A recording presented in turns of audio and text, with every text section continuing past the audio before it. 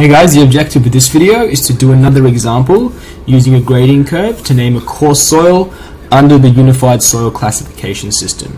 So once again, we've got particle size against percents finer.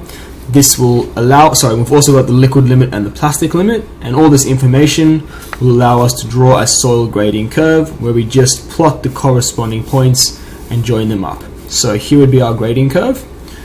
The first thing we need to do, as always, is look at our flowchart and determine the amount passing through 0.075 millimeters. So if we come back to our table, this critical value of 0.075, 20% has passed through. So if 20% has passed through, it means 80% has been retained. So 80% of particle sizes greater than 0.075 millimeters has been retained, which tells us we're dealing with a coarse material because the majority has particle sizes 0.075 millimeters. Okay, so we know we can come down this branch because we're dealing with a coarse material.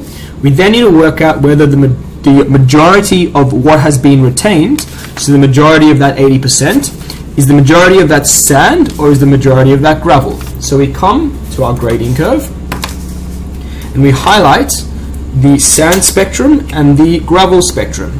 So I'll do the sand in orange. So the sand ranges from 0.06, which is there, to 2, which is up there.